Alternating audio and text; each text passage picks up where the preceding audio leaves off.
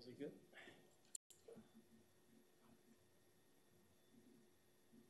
We'll start. So you have Borchard and Mobley on this side.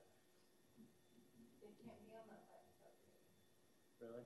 You have enough to start here? No. You need more than, you need one more? Yeah. And it can be roll call with that thing. Oh.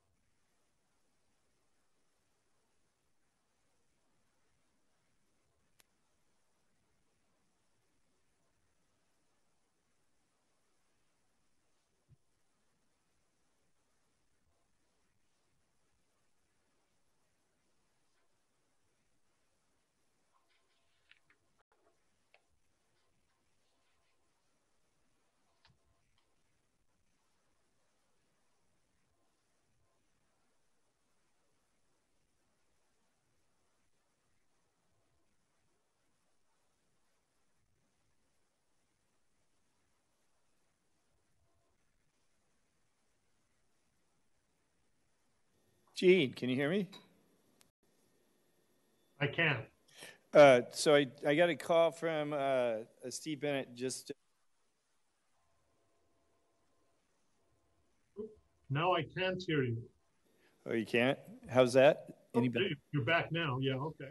Oh, you got to stay close to the mic. So Steve Bennett called about an hour ago. He said if he comes to the closed session at all.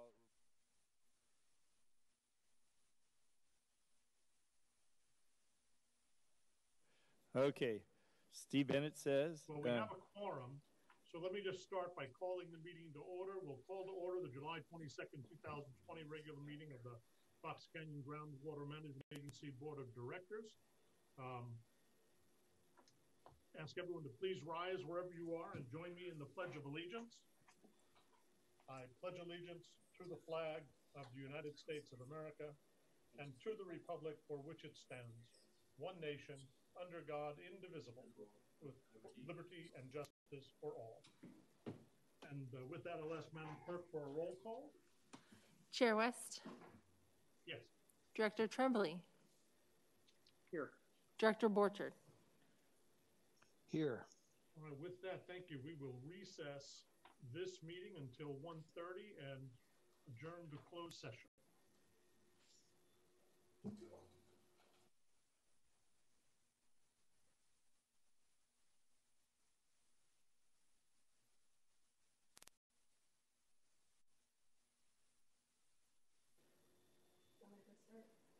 Go ahead.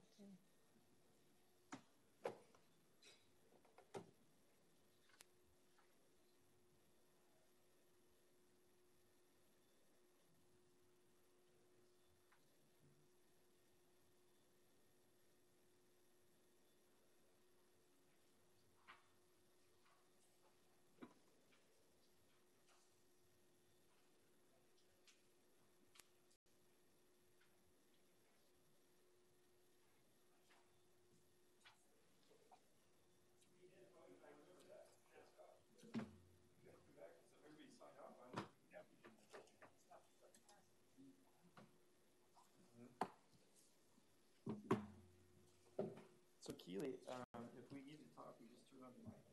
Yes, sir. It wasn't working very well last time. Should we try a different one? Oh, really? You can, or I can try to turn up your mic.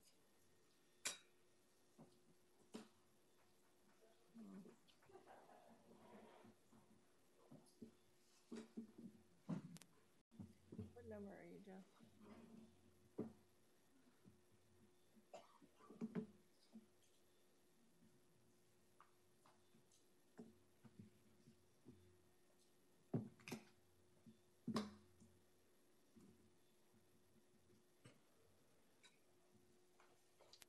Keely is Director Mobley in a waiting room someplace? Seem to be missing him.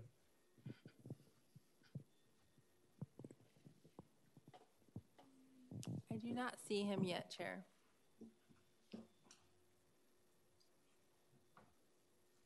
Oh, wait, I do see him.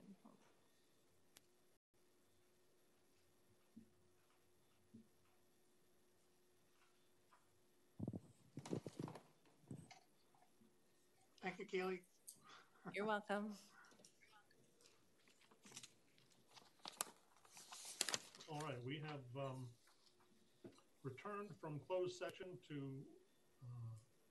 I guess, report that there was no action taken in closed session that needed to be reported in general session.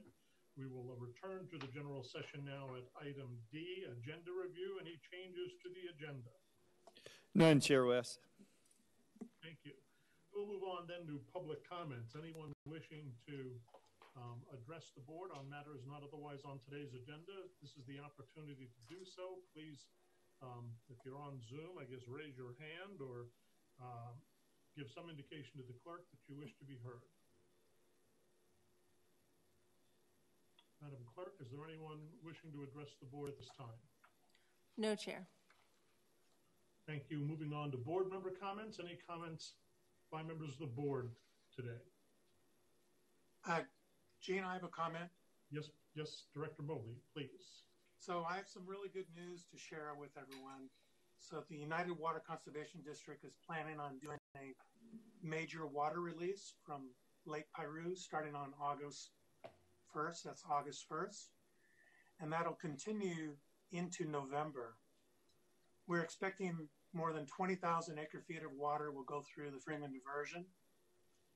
And this is going to mean that there'll be 3 full months of full pipelines for Pleasant Valley, the PTP, and the Oxnard-Hueneme pipeline, as well as recharging the Fox Canyon aquifer and the shallow aquifers that continue to moderate the nitrate levels in El Rio. So there'll be a lot of water running down in Santa Clara pretty shortly. So look forward to that. And 20,000 acre-feet is a lot of water. That's it. Thank you. Anyone else? Moving on then to the consent agenda, unless all we have on the consent agenda is the minutes of the last meeting. Is there a motion to approve the consent agenda? I'd make that motion, Chair. And a second? Second. And we need a roll call. Chair West? Yes. Director Bennett? Yes. Director Mobley? Yes. Director Tremblay? Yes. Director Borchard? Yes. All right, moving on then to the regular agenda, item number 6, authorization for an increase in legal audit services agreement. Chair West, this is Jeff Prout working for the agency.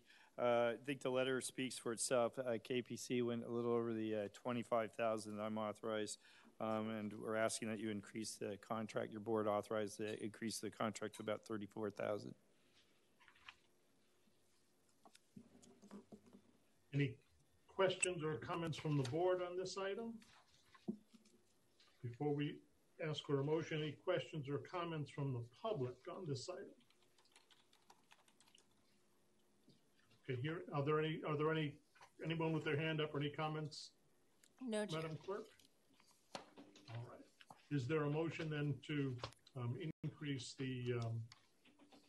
authorize the executive officer to go ahead and execute the agreement with KPC to increase the cost of the audit up to $34,000? So moved. And a second? I'd second that, Chair. And the roll call. Chair West? Yes. Director Bennett? Yes. Director Mobley? Yes. Director Tremblay? Yes. Director Borchard? Yes. All right, thank you. Moving on then to item number 7, an update on the Nature Conservancy's Conservation Innovation Grant.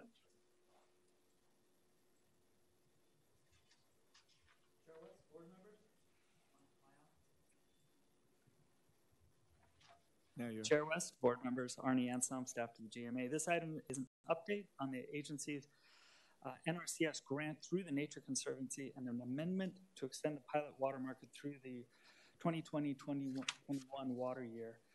Three parts of this presentation are background on the Conservation Innovation Grant and how it's being extended, an update on the current water market status, and the proposed amendment to continue the water market pilot. Next slide. Thanks. The Conservation Innovation Grant is from the Natural Resources Conservation Services to the Nature Conservancy. The agency, our agency, is a subaward to the Nature Conservancy. Matching is done through in-kind services, and the grant has covered AMI, that's Advanced Metering Infrastructure Installation, the water market pilots, and is to develop the needs of a database structure to support a water market. Next slide. Mr. Chair, I can't see anything on my screen, so there is no PowerPoint up. So I'm not able to see any slides at this point. Yeah, the screen says that, there we are. Okay, thank you. All right, thank you. The grant initially was to expire in 2019. It was extended once through June 2020. The Nature Conservancy has received another and final one-year extension through June 2021. Funds will be used to support the water market. That includes participants' AMI data portal fees and to develop the data management needs. And also new to this extension on the grant is the Nature Conservancy will reserve some funds to support their staff time. This is the final extension of the grant, and the goal is not to leave any money on the table. The grant extension agreement will be brought back to your board after the scope of the data management system requirements is finalized. Next slide.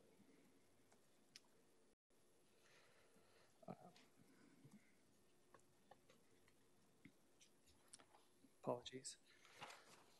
So our current phase of the water market, phase 2, 2019-2020, participation was encouraged by additional funding incentive for the AMI installation.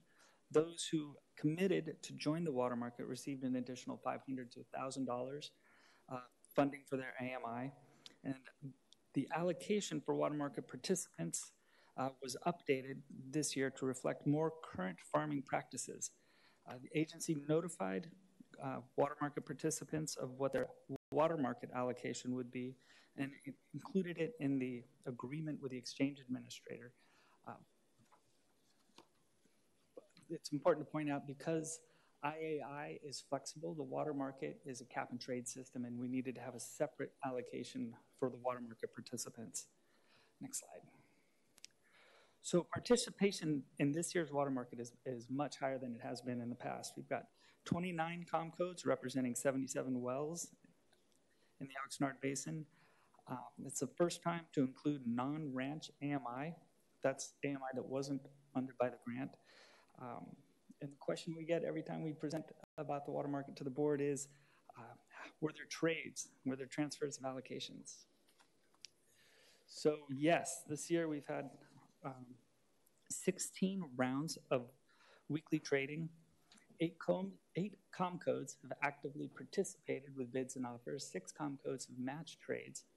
A total of 146 acre feet has been traded at an average price of $335.14. So that's close to $50,000 has been exchanged on the water market. This slide shows the trends and the market price history. The light blue line is the bid to purchase water. And the white line is the offer to sell. The red dots are the average clearing price. We have not had any successful matches since early June, as the bids to purchase water has tapered off. So the price of water has steadily dropped to an average price of $250 an acre foot now.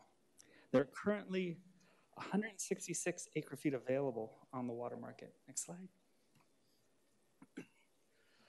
This slide is really for illustrative purposes to show the value of the water on the market.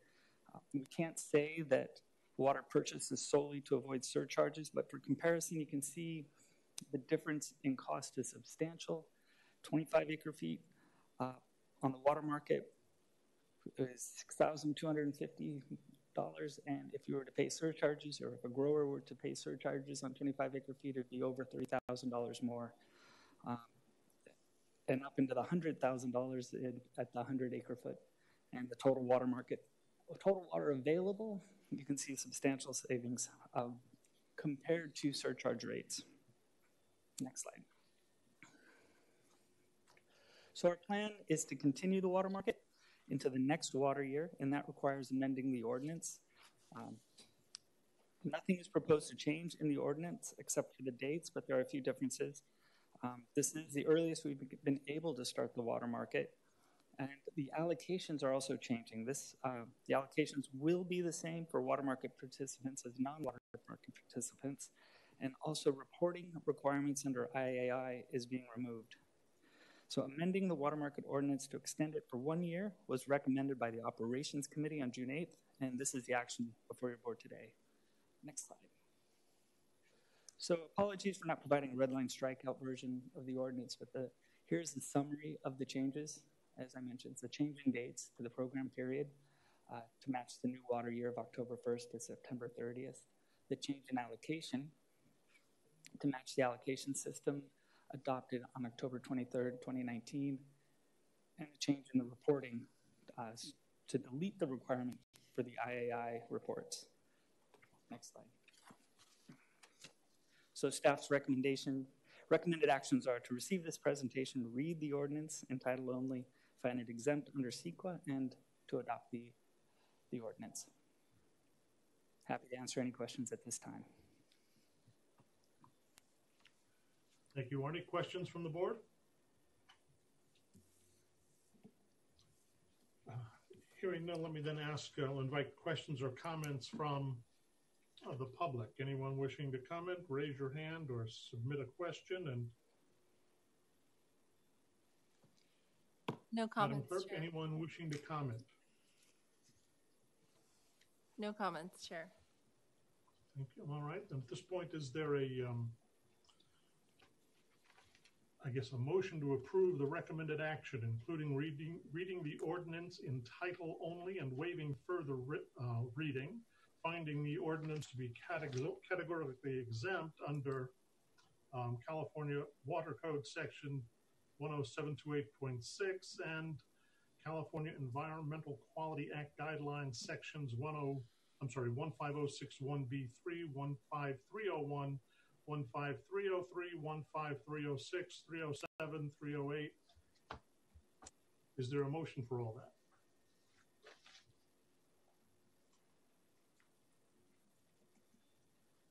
This is Steve. I move it. Okay. Is there a second? Tremblay, second. We need a roll call. Chair West, Yes. Director Bennett, Yes. Director Mobley, Yes. Director Tremblay, Yes. Director Borchard. Yes.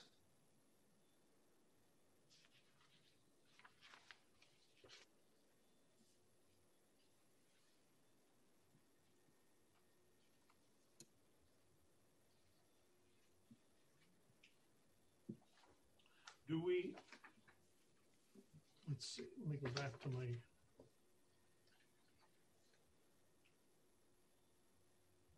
right, I guess a related item number 8 is modifying the water market pilot phase 2 exchange administrator agreement. Thank you, Chair West. Once again, Arnie Ansam, staff of the agency. I don't have a PowerPoint presentation for this one, but it's a very quick item. So the water market phase 2 ordinance amendment just approved by your board requires a third-party exchange administrator to provide services to support the water market. The history of the water market is it was brought to the GMA from the growers group who wanted the flexibility to trade allocations, and one of their suggestions was a trade exchange should be managed by a third-party administrator. The exchange administrator's services include ensuring water is available for trade when offers to sell are made, that it protects against selling a grower selling allocation into surcharges.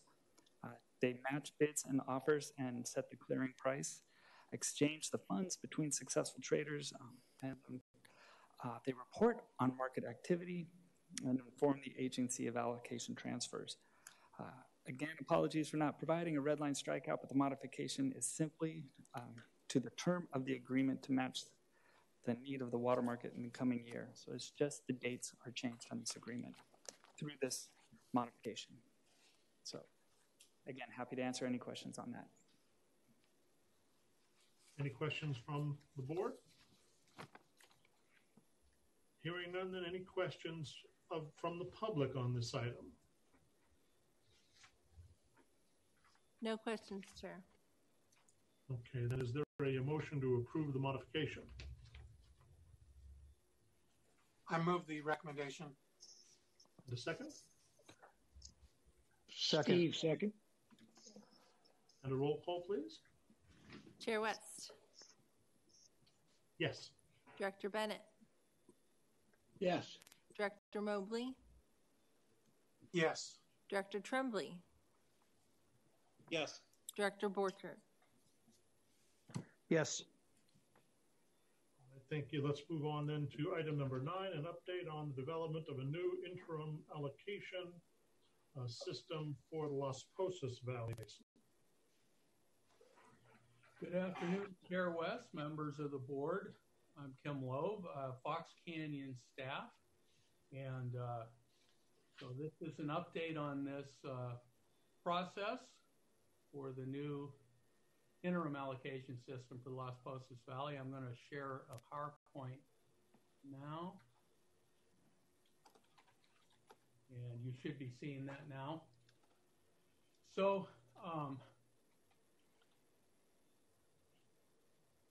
that's a lot of background on the slide, a lot of words on the slide, but I think the point here is this has been a long process to get where we are now, starting in 2014 with the Las Posas Users Group, beginning their work to develop a new allocation system, and the LPUG entered into a Fox Canyon agency charter in April 2016 to develop that new allocation system. And there were many meetings. All their meetings were public meetings, many public meetings through the development of that, number of presentations to your board, and an initial white paper, they called it, presentation to your board in December of 2016. Your board directed staff to continue work with the LPUG group to develop an ordinance effective October 1st, 2017. And then revisions resulted in a June 2017 white paper, and your board held a workshop and went through that ordinance, or not the ordinance, but the proposed allocation method in detail. And that's when the Las Posas Valley Water Rights Coalition kind of splintered off and voiced opposition to that. There were meetings back and forth, and then the adjudication, of course, was filed in March 2018, and further development was put on hold after that date until your board at your October 1st, 2020 meeting directed that it was your goal to enact new allocation ordinances in all the basins by October 1st, 2020. And staff came to your board at the January 2020 meeting and brought your board up to date. Your board directed staff to develop a new ordinance based on the white paper and some of the terms that were in the stipulated agreement between the parties that came out of a court mediation process.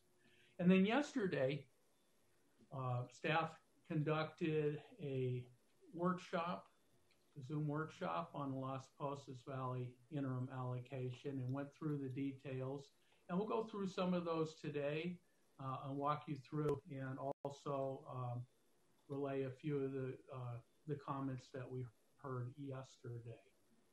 So the new ordinance would replace the allocations in Emergency Ordinance E and the Agency Ordinance Code, and it would be an interim allocation ordinance until such time as the court does complete its adjudication of the water rights in the basin.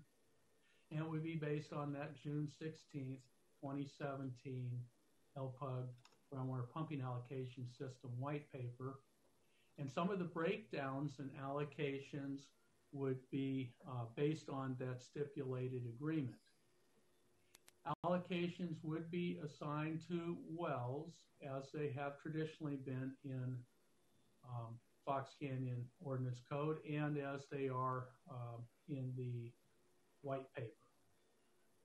And operators can continue to combine extraction facilities within the basin, but probably with some exceptions would need to be limited to management areas under this ordinance system. These are some of the key elements. We'll go through them a little bit more. They're divided into management areas, and then there are allocation pools within each management area. There's a method for assigning the initial allocations to the wells. Now, the white paper did contemplate methodology for allocation reductions. Staff's not proposing that those reductions be included in the interim ordinance as it is interim. Of course, your board reserving the right to consider reductions if needed for the basin in the future.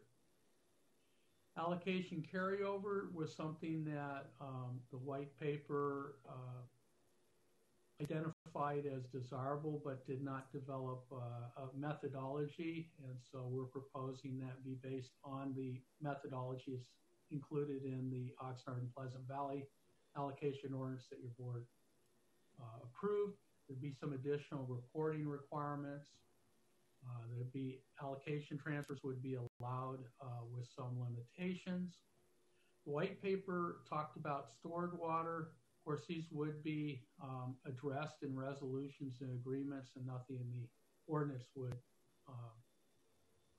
prohibit the storage of water subject to those agreements.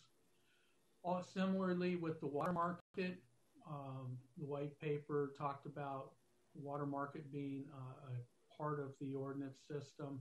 It's not included in the interim ordinance itself, although there's nothing in the ordinance that would preclude a water market. It should be pointed out that in the Oxnard pilot program that your board just heard about and voted to continue on, that is a separate ordinance. It's not part of that OPV allocation ordinance. So this is similar to that or parallel. There's a variance process, and there could be a variance review committee as well, similar to what's in the OPV allocation. The three management areas identified in the white paper and also defined in the groundwater sustainability plan are the West Las Posas and East Las Posas management areas and the Epworth Gravels management area, which is a sub area within the East Las Posas. This figure shows the east and west separated by the Salmus Fault here. I think you guys can see my cursor there, and which is a barrier to water flow between the two management areas. And then the Epworth Gravels management area is the area, the extent of the Epworth Gravels aquifer, which is above and hydraulically disconnected from the underlying Fox Canyon and Grimes Canyon aquifers, and it's its own management area.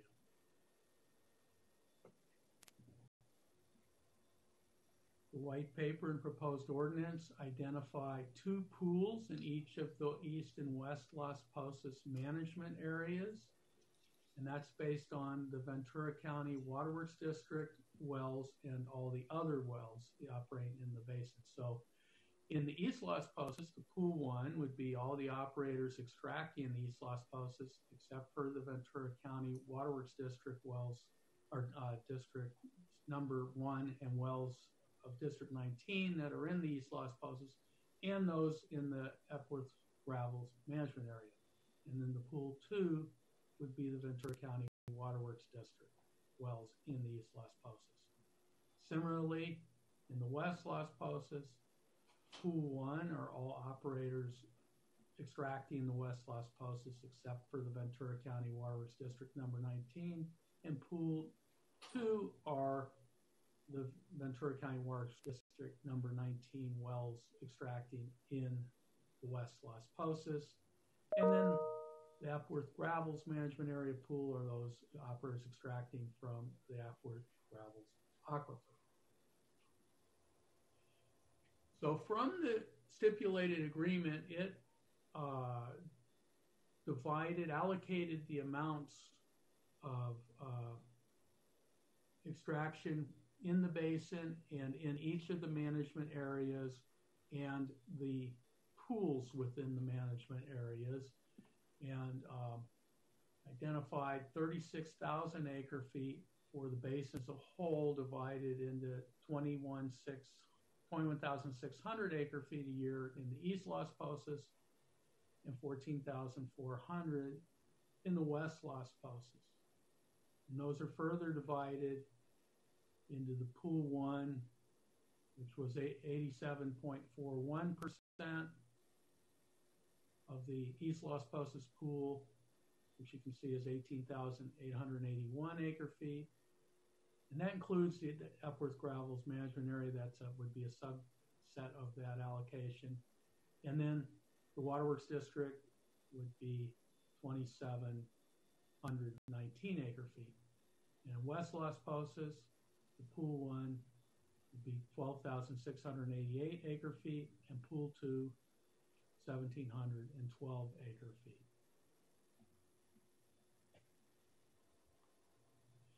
The white paper identified something they called unexercised rights set aside, which we're calling reserve allocation pools. And the idea of the reserve allocation pools are that there are undeveloped lands within the East and West Las Posas management areas that could be developed into irrigated agriculture. The LPUG did an analysis of those areas to identify the number of acres, and then they came up with an allocation in the white paper of 670 acre feet a year in East and 320 acre feet a year in the West Las Posas. So the initial allocations for the pool 1, so this is all the operators other than the waterworks districts in the 3 management areas, would be decided based on the greater of the annual average extraction in the 2009 through 2013 base period, or the extractions in 2015, or the minimum allocations for the pool 1 operators, which we'll talk about in a moment. And this would establish the pro rata share of each well of the total pool allocation in their respective pools. So for agricultural operators, the minimum allocations are defined as the cumulative share of the pool 1 allocation divided by the total irrigated acreage in the East Las Posas, excluding the Epworth Gravels management area, and the total irrigated acreage would be based on the reported 2014-2015 IEI applications.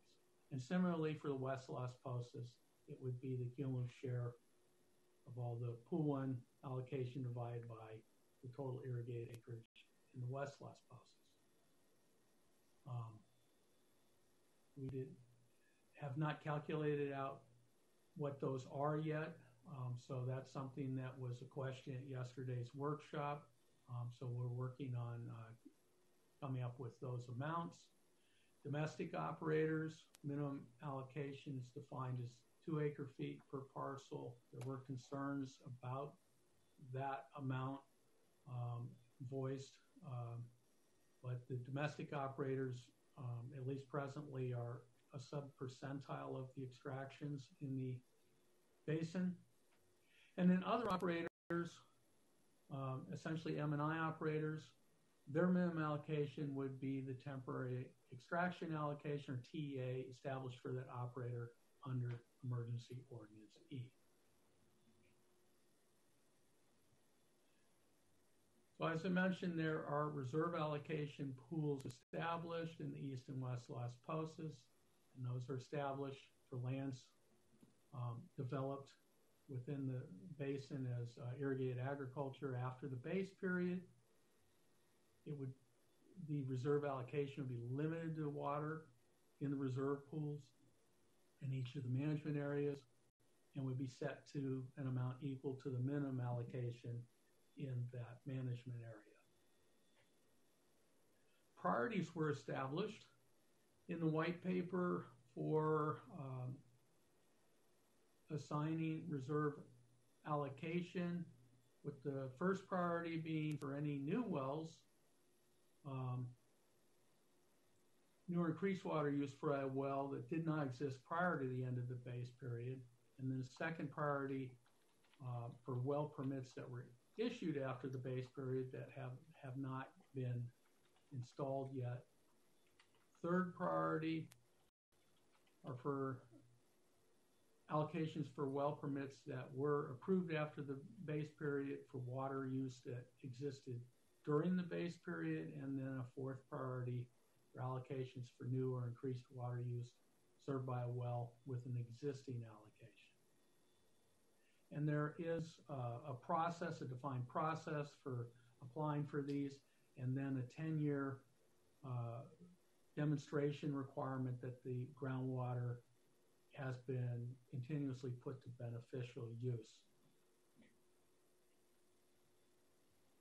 I'm going to take a drink here. So as I mentioned, the white paper identified allocation carryover as an important feature, did not develop a methodology. We're proposing to use the same methodology adopted by your board in the OPV allocation ordinance. And the way that works is an operator may carry over up to 50% of their, there was a question about the way I stated this yesterday. So basically it's up to 50% of their annual allocation that's unused. So if they had 100 acre feet of allocation and they pump 50, they could carry over 50 acre feet. And they can accrue up to 100% of the current annual year allocation to carry over into the next year. The first water used in any year is deemed an exercise of that carried over water, and the carried over allocation expires after 5 years. And then for accounting clarity, the annual allocation carryover for extraction facilities are combined into a single COM code, are evenly divided at the end of the water year into the combined extraction facilities. For example, if there are 4 wells in a COM code and 100 acre feet is carried over, then that would be divided into 25 acre feet of carryover for each one of those wells. And then, presuming that COM code did not change, that would just be pooled again into the next reporting period. So in terms of reporting, in addition to the reporting currently required by the ordinance code and AMI monthly reporting, we would have additional reporting requirements.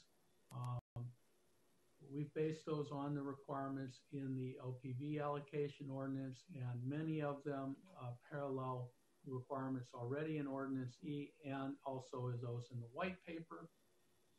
It requires annual reporting of monthly water supplied by parcel for ag operators and ag water purveyors, and to the list of parcels provided by domestic and M&I operators and water purveyors providing M&I and water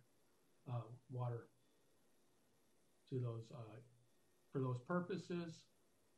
There was a question about that. Was there a need for that? And so that's something your board can weigh in on. Allocation transfers, temporary or permanent assignments of allocation may be approved by the agency. However, allocation cannot be transferred for use outside of the basin or from one management area to another.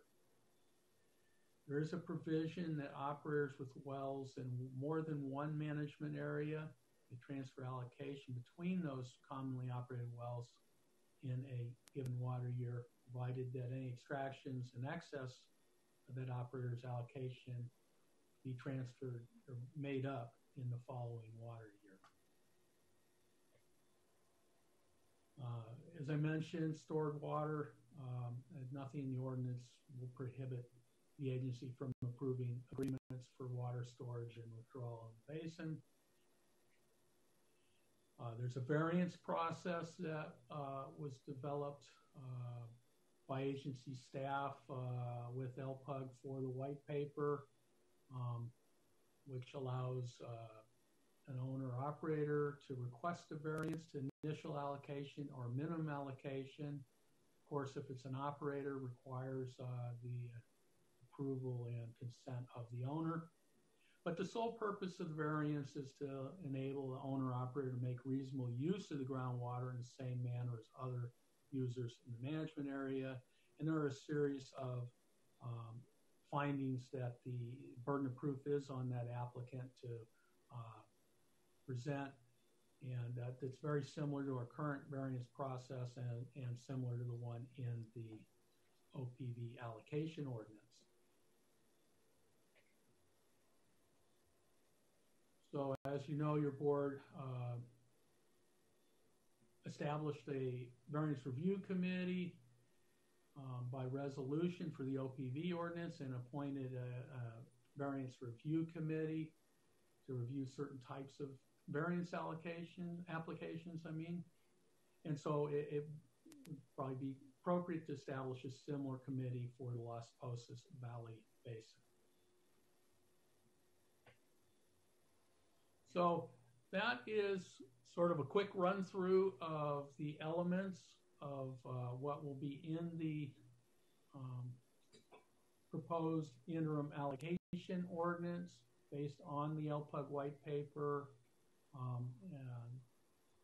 and informed by the stipulated agreement. And so I have the plan. Oh, I didn't put the plan forward. So to keep with your board's previous goal of an October 1st implementation timeframe, we have a very aggressive schedule.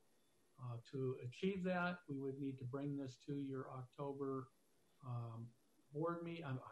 August 26th board meeting in order to adopt the ordinance, because the ordinance would go into effect 31 days after the adoption.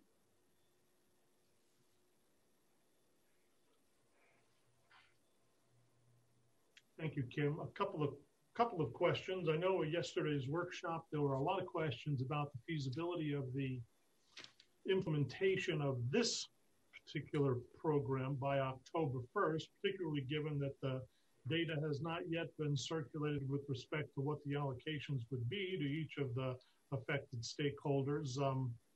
I guess that was a principal concern of mine after listening to the presentation yesterday. I guess, what options do we have or have staff considered if we look beyond October 1st? Well, Chair West, let's see. Okay, my screen stopped sharing. Well, that would be up to your board. You could consider, and something that had been considered previously, at past deadlines is a January 1st implementation date. We could find a way of addressing that interim period as we have already for moving into the water year. And so that might be an appropriate fallback because indeed it is going to be a quick time frame to get adopted for the October 1st implementation. Well, apart from as sensitive as I am to the amount of work that it adds on your desk and to the board, it does seem to me to be a large burden to put on stakeholders who don't yet know what their allocations are and who will have an increasingly shorter amount of time to submit variance requests and get them acted on. It just doesn't seem as if there's time enough between now and October. But that was just my observation. If you have any thoughts on that, or? Well, if your board so directs, we would work diligently to provide that information in the next couple weeks, and as well as develop a draft of the proposed ordinance. Certainly, there would be a short time frame for processing variance requirements ahead of the October 1st deadline. For the start of it, implementation, I suppose it's open to discussion as to whether that would be an absolute necessitated requirement to have them completely processed by the time of the start of water year. How does the process, or I guess, how does the process work with stakeholders having, I guess, a choice between one of those three base periods or allocation methods? How do you reach the final numbers, and when in this timetable does that happen? Well, Chair West, my understanding of the process and the intent of the white paper is it's not a choice, it's whichever is the greater. So the greater extractions of those three is, in fact, the allocation. And then, of course, that sums to the numerator of the distribution of all the allocations. And is that analysis ready? I mean, is that analysis available? That analysis is not available yet. Those are all the questions I have. Any other questions from the board before we turn it over to the public? Mr. Chair, I had a question on the carryover allocations expiring after 5 years. Kim, assume the following hypothetical. Assume that you have 6 years of a carried over allocation. In year 6, does the year 1 carryover allocation, is it eliminated? In other words, is it a rolling 5-year carryover? Yes, Director Tremblay, is a rolling 5-year carryover. And I will point out that, as was discussed during the OPV allocation board hearings, in practice, as long as that well is being used regularly, because the first extractions are presumed to be the carried over allocation. That's the first extractions. Then in practice, that 5-year period is somewhat mooted. If that makes sense. That makes sense. Then good thing it's only a hypothetical. Then. Yeah, the only time you'd likely run into, I guess, losing a carryover would seem to be if somebody was fallowing a lot of land for a long period of time. Correct. Any other questions from the board before we open it up to the public? All right, thank you. Then, members of the public, if you have questions or comments, this would be an opportunity. Please raise your hand, alert the clerk of the board that you want to be heard. And Madam Clerk, let us know when you're ready.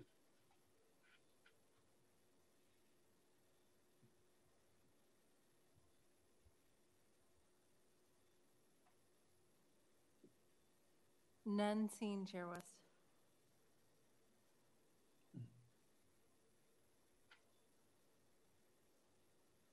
Okay. I guess if there are no questions or comments, we'll come back to the board. This is staff asking for direction.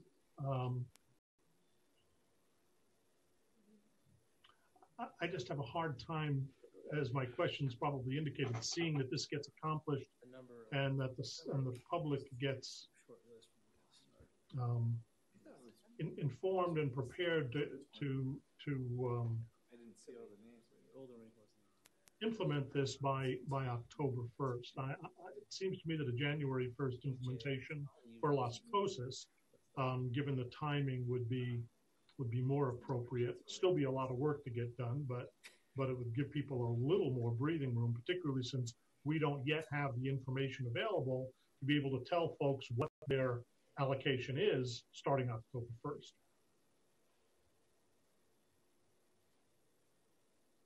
Chair West? Yes. So are you suggesting that Las Posas have an implementation of January 1 and Oxnard subbasins stay at October 1?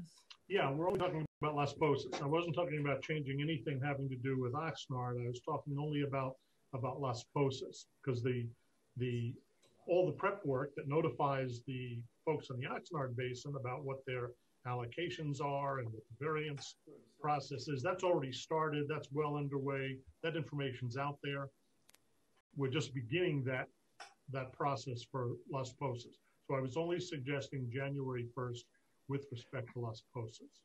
So if I could, I'd just like to ask staff, I always like to hear the advantages and disadvantages of any option here. So I've heard some advantages. What would be, staff, can you offer what you see as potential disadvantages of us going to January 1st? For Las Posas only? So I would say for disadvantage, it's now out of sync at least for 3 months from the Oxnard and Pleasant Valley basins. And so we have to carry over another 3-month transition period allocation that we'll have to come up with. That's really the principal disadvantage I see. We would if your board did choose a January 1st start date, we would have then I suppose a 9-month first year reporting period under that, then to sync up into the water year. And they would stay on IAI for the 3 months period? They could either stay on IAI or perhaps some kind of transition implementation as your board selected for the 2 and 3 month transition for Oxnard and Pleasant Valley. Either way could come up with a reasonable methodology for that. Do you feel we could appropriately implement on October 1? I assume you do, because that's what your staff recommendation is, correct? My staff recommendation is consistent with your past board direction. I do think that we would be able to provide the materials and the draft ordinance in a few weeks, with plenty of time ahead of the August board meeting. However, it would provide a single reading of that ordinance, and we have there were concerns expressed at the workshop yesterday about the time frame, so I'll be frank about that. Subsequent to you writing up your staff recommendation, have you had any change of opinion as to what you think is the appropriate recommendation? I know I'm putting you on the spot, but quite frankly, I just want to make sure I'm not overlooking anything. Right.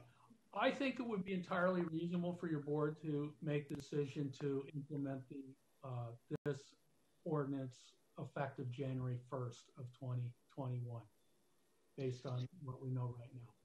based on what you know now, you don't think causes any significant problems for Fox Canyon Groundwater Agency. I don't think it causes us any problems, and I believe that it will cause less consternation amongst the stakeholders. Thank you. Other questions or comments? Let me ask this, since the subject. How do other board members feel about a January 1 implementation? I agree. I think the biggest hurdle that Kim mentioned would be we would have to come up with some transition allocation system, whether it's continuing the status quo for a few months or doing what we did with the Oxnard Pleasant Valley basins, where there was a short-term allocation system before the adoption of a new allocation system. I mean, that would be a hurdle. That's something we'd have to work out fairly quickly. Anybody have any thoughts? Chairman West, I do have a question, if I could, both for you and for County Council. Alberto, does it cause any legal issues for us if we hold to October 1 for one basin and go to January 1 for another? What are your thoughts on that, Chair West? And then I'll ask County Council. I don't know of any, but I'll defer to Alberto.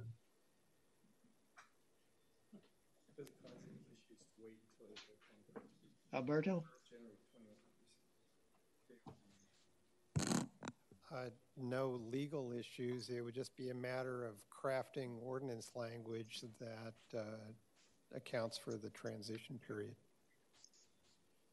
Do we have to justify that one's on a different track than the other? I'm sorry, the audio wasn't. Do we have to justify that one is on a different track than the other?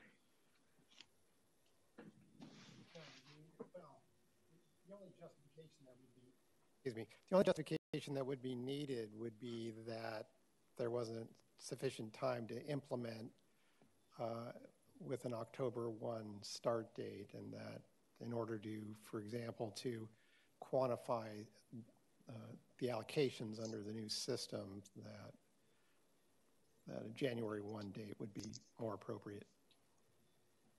Is Mr. Shepard or Mr. Pratt, are you listening in at this point in time? We are.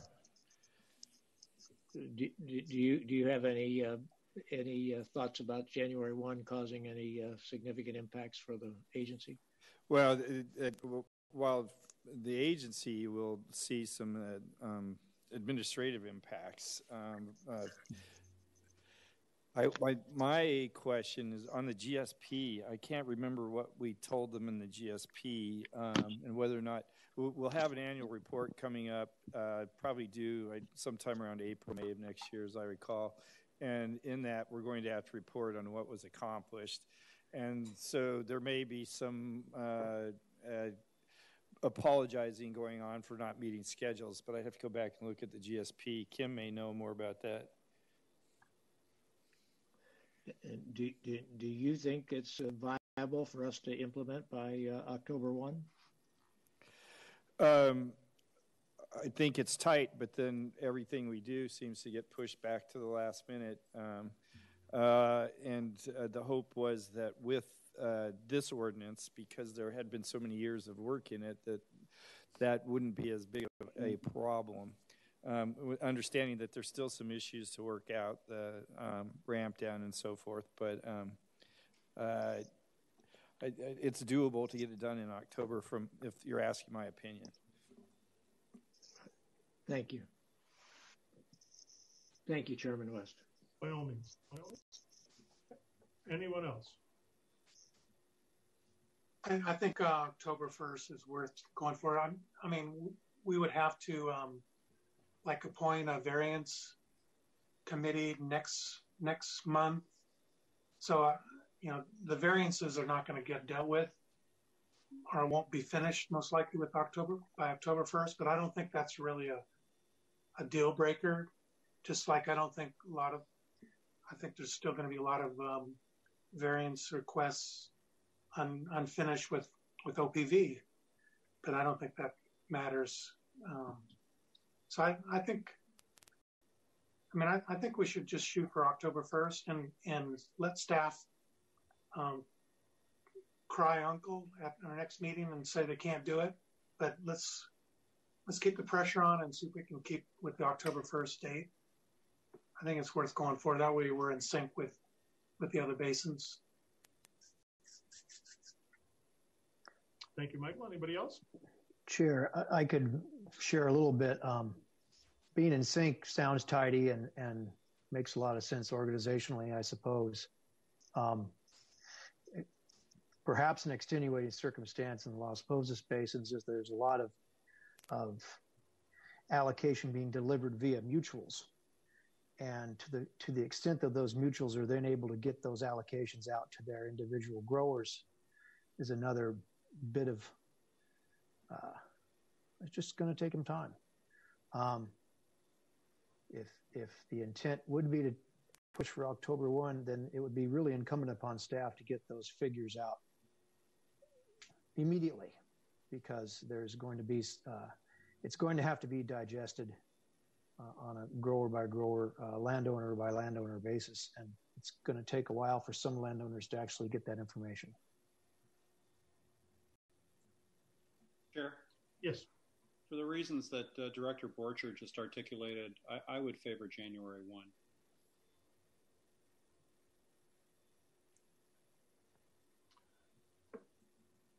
Well, I guess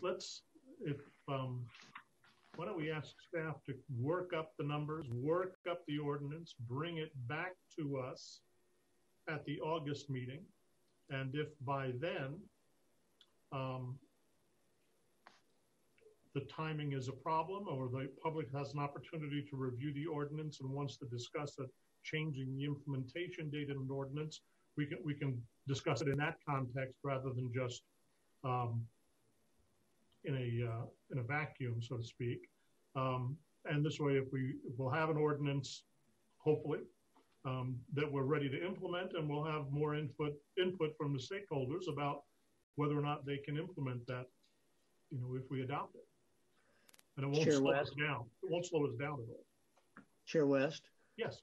Yeah, I appreciate that approach, which preserves the option of October 1 and yet still lets us have that conversation. I would like to suggest that we add to that motion the direction that Mr. Borchard mentioned, which is to direct staff to immediately work on getting the information out, so that if we can at least get that information, so we have an opportunity to stay on track. So if we could add that to it, and then we have another conversation that I could support that motion. Okay, we're just giving direction to staff. I think that would be that addition would make sense as well. It'd give, may say, it kind of burden staff in the next month to get a bunch of things accomplished, but if that gets done, maybe we do stay on track. If that can't get done, then we have a different conversation. All right. Just to further quantify the time we're looking at here, as I'm looking at my calendar, we're 5 weeks out from the next meeting. And so I'm thinking that information needs to get into people's hands, gosh, no later than a couple of weeks away, and ideally in 1 week away. Because, as I said, it's going to have to be digested. People look at their own operations, do the math, see what that allocation actually looks like on a per acre basis before they can be ready to comment at our next August meeting. My understanding is that Kim guaranteed he'd have this out tomorrow. I heard that too. You're right. Well, if it was tomorrow, then I think I could support the motion. Well, again, we don't have a motion. We're just giving staff direction, and I think we've given them plenty to do. So, Kim, anything else that you need from us? Any questions that you had that you'd like us to answer before you proceed? No, I think the direction is clear. Staff will endeavor to get those allocations, proposed allocations out as soon as possible, certainly no more than 2 weeks. And it may be worth proposing a a special meeting earlier in August, if that might make sense in order to consider some stakeholder input, and if we have the draft ordinance available. I think we'll map out the time frame. I'll put that with council in terms of the time frame for the ordinance, and that might be something that would be worth looking at. Kim, are you considering another workshop with respect to the Las Costas allocation plan? I know yesterday's was attended by about 55 people online. I don't know if you were contemplating doing another one, but there may be, knowing that this is coming down the pike very quickly, there might even be more people interested, and it might be helpful. Yes, I know that people, stakeholders really were interested in seeing the draft allocation or ordinance language, and of course seeing, it always comes down to what is my individual allocation going to be, and so if there seems to be interest in that, we're more than happy to hold another workshop to work through that and talk about it. And Kim, I would add that perhaps in your mailing or however you're going to communicate individual allocations, you also include the variance form or how people might contest or question what they're being given. Because that's going to be probably a part of your decision to us in August as to whether you think you can implement in August based on how many people have said, hey, whoa, wait a minute. Director Borchard, I would suggest that maybe that be an intent to file a variance, because it would be a little cart ahead of the horse to have a variance filing before there's an ordinance in your board. Fair enough, but you'd still want to have an idea of how many people actually oppose what they're given.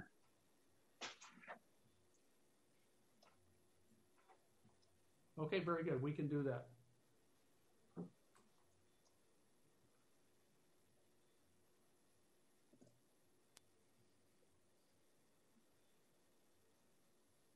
Anything else?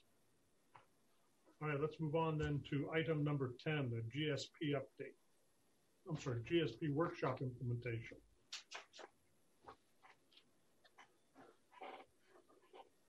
Chair West, members of the board, again for the record, Kim Loeb, Fox Canyon staff. I'm going to share a PowerPoint here. You should be seeing my screen now. And so this is an update on implementation, the work plan to implement the GSPs.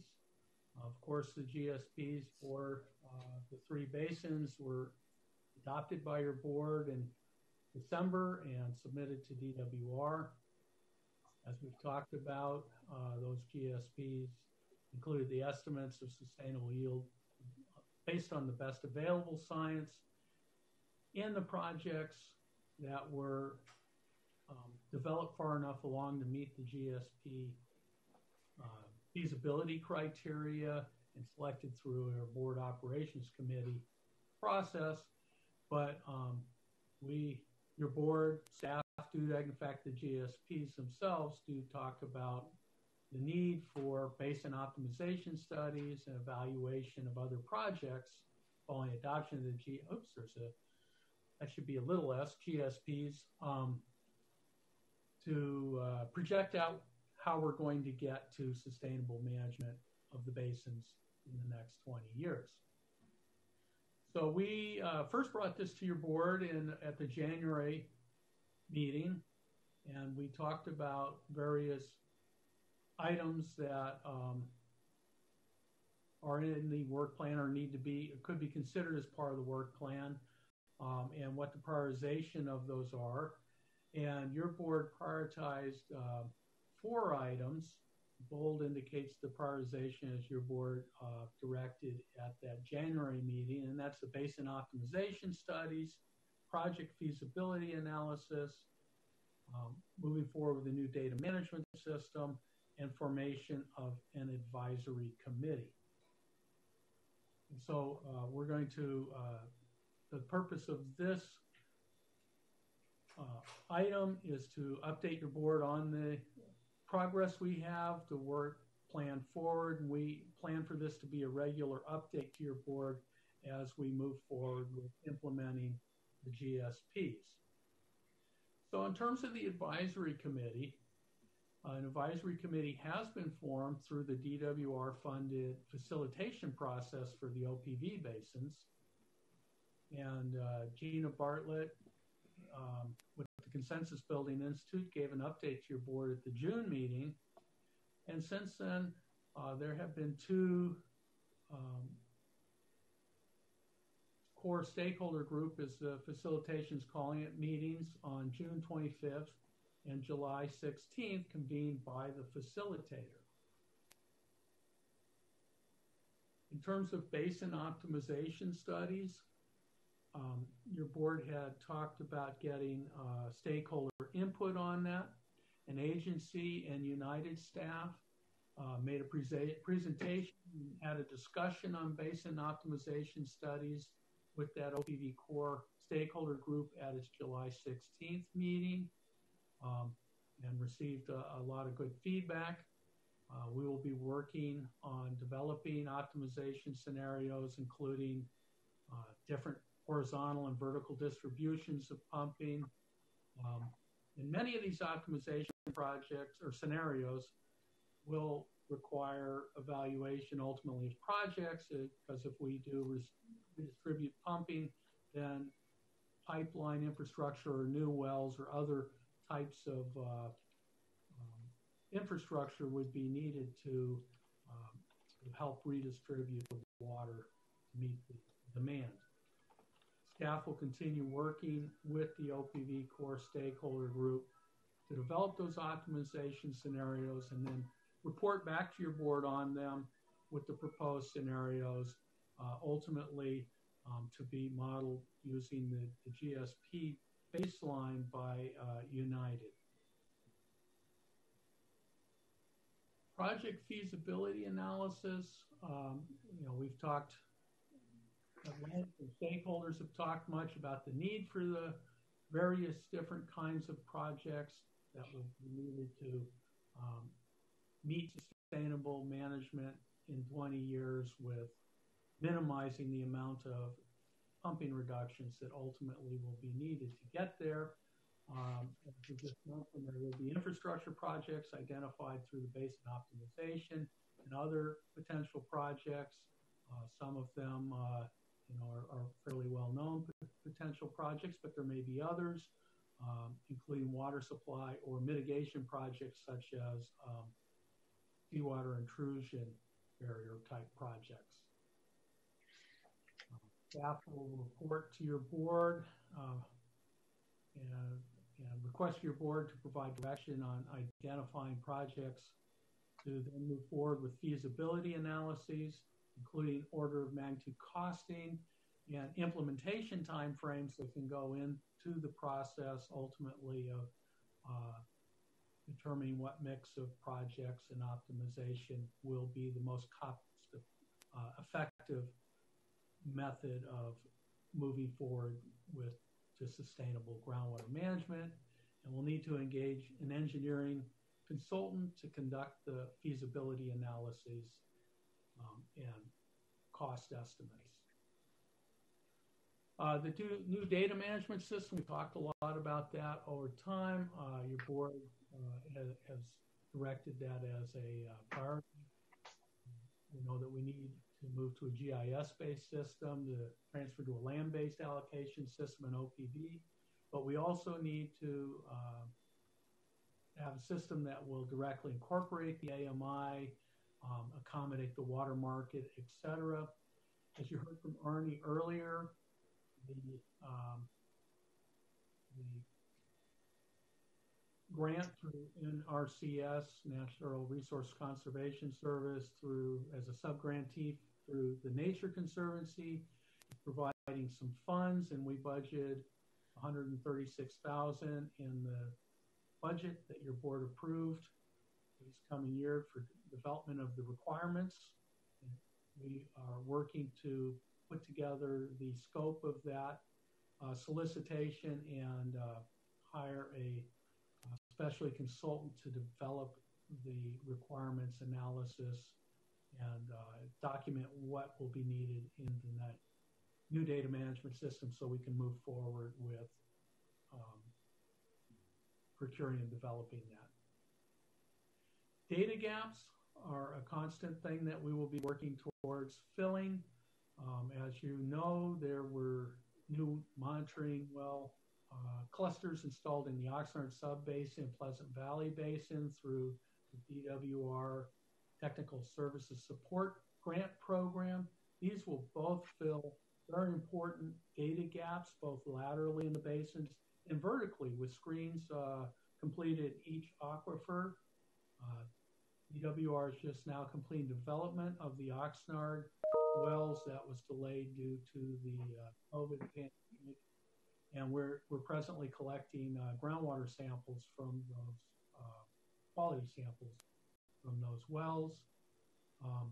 Options for addressing other data gaps need to be identified, including cost estimates to help prioritize that. And that will be part of a new consultant contract scope. So as we've also talked about, DUDEX approved scope is and the agency has always represented that post-GSP is a time to let a new contract for consulting services for implementation. Staff is working on that RFP to hire a qualified consultant, including to help do project feasibility analyses and data gap analysis and cost estimation, and prepare the annual reports that have to be submitted to DWR. And staff's targeting bringing that new consultant on board this fall. Financial considerations was another piece. The work plan budget that your board approved includes $440,000 for GSP implementation in this coming fiscal year that may be used for technical studies, including project feasibility analyses and data gap analysis or other tasks that your board may direct. Ultimately, significantly more funds will be needed, of course, but the budget amount will certainly provide the funding to begin studies necessary for GSP implementation. And the new technical consultant will be tasked with developing cost estimates for the various GSP implementation tasks to provide your board with the information for directing prioritization of that. Replenishment fees is a constant theme identified by stakeholders in the board, your board, and the GSPs ultimately to fund those projects. And as we've talked about, those will be subject to Prop 218 and 26. And so we need to have detailed reports on those project costs and benefits before replenishment fee can be adopted. And the identification of the projects and the feasibility analyses and those cost estimates will help to work towards providing that information that will be needed to move forward in that arena. So the timeline, both far and near term, we have to achieve sustainable groundwater management by January of 2040, a 20-year period.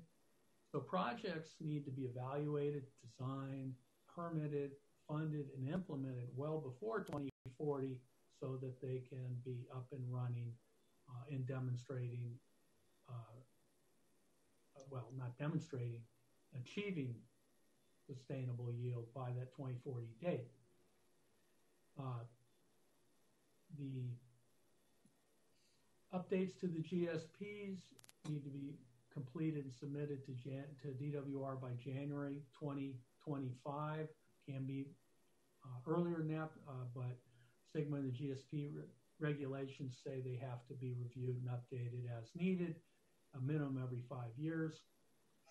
And then in terms of the near term, staff's recommending that goals of conducting optimization studies this year, if possible. We'll have to coordinate with the availability of United staff timeframe for modeling and the initial project feasibility analyses during the first part of 2021. Keep things on track. So that is my report. We recommend you receive and file a report and provide any direction on continuing work plan development and implementation. Thank you, Kim. Is there a,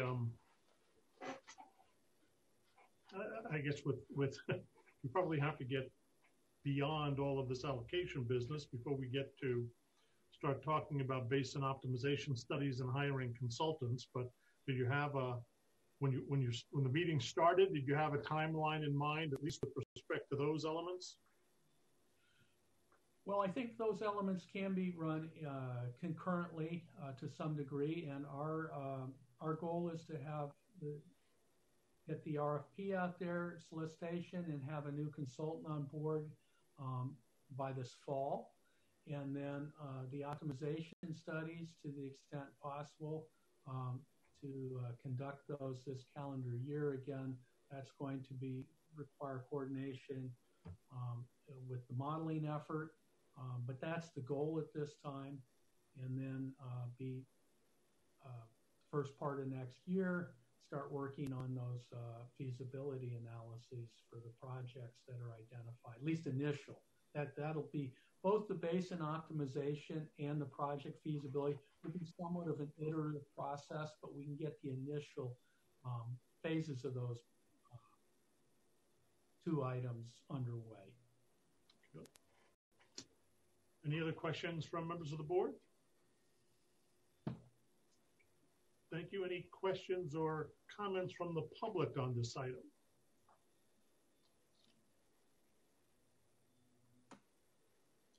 No questions. Not hearing any. Thank you.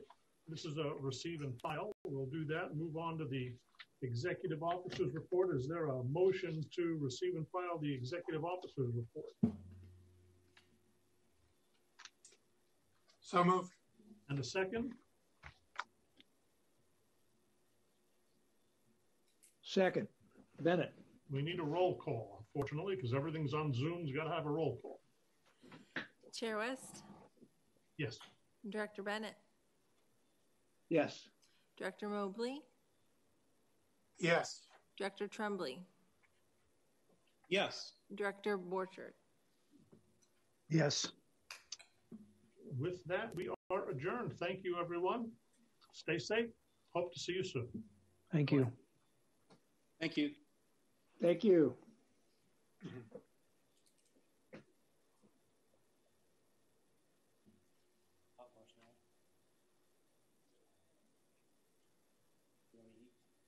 I already slammed it.